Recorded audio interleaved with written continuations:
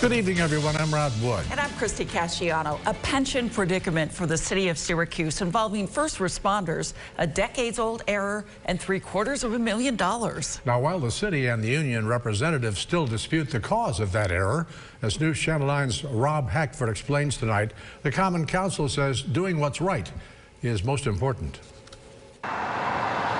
The $750,000 in missed pension payments will be paid out to a Syracuse police officer and 3 city firefighters who, for whatever reason, failed to sign up for the state's 20-year retirement plan for first responders. The firefighters are getting what was due to them. All this was an injustice in paperwork, a clerical error that took place many years ago.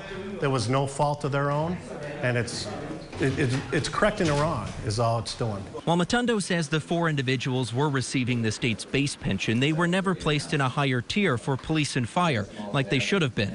What he and many on the Syracuse Common Council are calling a clerical error. It's just a lack of a signature, lack of a proper notarized that created this issue. This is being characterized as a clerical error when the reality is this was a communication that went out to the employees that there's no evidence that they responded to. Regardless, the measure was unanimously approved by the Common Council and will now head to Albany, where it's also expected to pass. This shows the importance of taking care of things when you first become aware of the problem. This could have been a lot less expensive if we had fixed it years ago when we first became aware of it. And Rudd says if it was addressed years ago, it would have likely been 1/10 of the cost.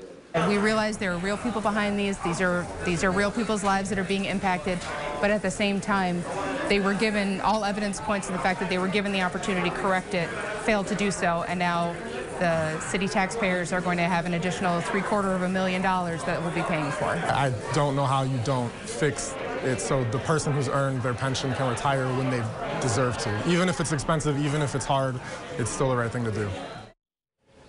Well, city reps say making up that $750,000 will likely be done through bonding, but the good thing is issues like this are no longer possible because first responders are now automatically enrolled in that higher tier at the state level. Christy? Rob, thank you. The bill in the state Senate is being sponsored by Senator Rachel May and would need to be passed by the end of the session on June 19th.